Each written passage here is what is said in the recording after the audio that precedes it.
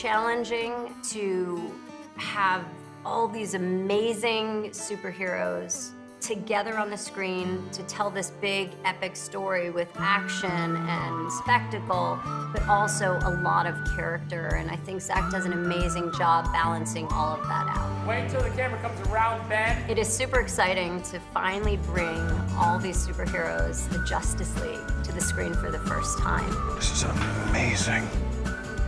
This is crazy. The day we were all up on the wall for the first time, it was like watching my 8-year-old dreams come true. It took me back to those days watching the cartoons. I almost shed a tear. I will say I held it together pretty good, but it's groundbreaking. Wow, it's like a cave. Like a bat cave. I swear I've been blacking out and entering comic frames. Mary. And living in the world of this invented universe and then coming to, like, where am I? It's very hard to describe the feeling when you look out and you see that Alex Ross painting and you see it in front of you and it's these real people. It's so amazing. He's back. I had this moment the other day on set where I looked up and I saw Jason, Gal, Ben, and Ezra and Ray there. And I thought, this is a piece of history happening right now, and I'm lucky enough to be a part of it. Well, I knew you didn't bring me back because you like me. I don't.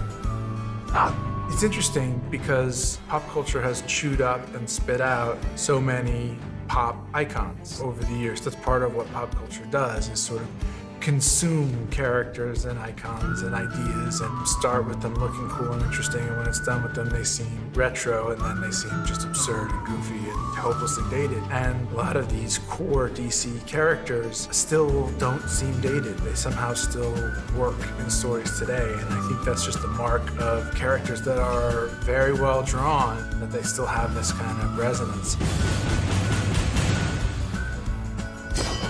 The fun and beauty of comic books is that when it's a shared universe, you're really standing on the shoulders of these creative giants before you, and everyone acknowledges and understands that their ideas will be used and changed and evolved to kind of further this giant storyline that we're all creating. My man! As comic book storytellers, we've been telling stories with these characters for over 50 years. So there's so many stories out there, so many great touch points for people to tap into and pull the ideas out and mold and create it to what works best for whatever medium, what works best for television, what works best for the screen. So I'm going to be interested where they take them. We should always have new versions. We should always make the books relevant to the current generation. Keep the characters up to date. Don't let them become your granddaddy superhero. You need characters who reflect the modern age. Slowpoke. Oh, it's on. I've been really blessed to be part of the evolution of the DC universe. You have these characters and you get to play with their motivations, and as long as you honor the canon, there's still a lot left that you can do, and that's a lot of fun. Big round table, 6 chairs, right there. But room for more.